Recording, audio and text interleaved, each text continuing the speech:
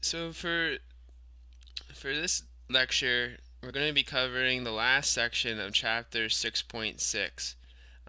So this is the last section in chapter 6. So this is on frames and machines and how you can analyze the forces within frames and machines. All right, then next lecture we're going to talk about um, some some new. We're going to go into a new chapter, chapter 7. Um, so for today, we're going to go over frames and machines and the analysis procedures that you will use to analyze them, and then we're going to do two example problems. All right.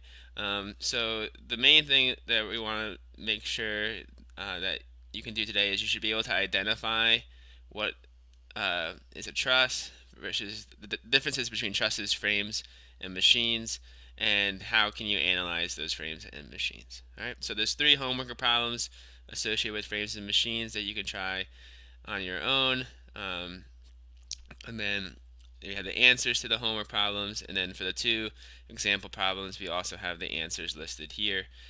There's no in-class assignment today. You do have to complete quiz number 6, which was on uh, lectures 16, 17, and 18. All right. So this is all chapter 6, 6.1 to 6.5. All right. So it's all about trusses.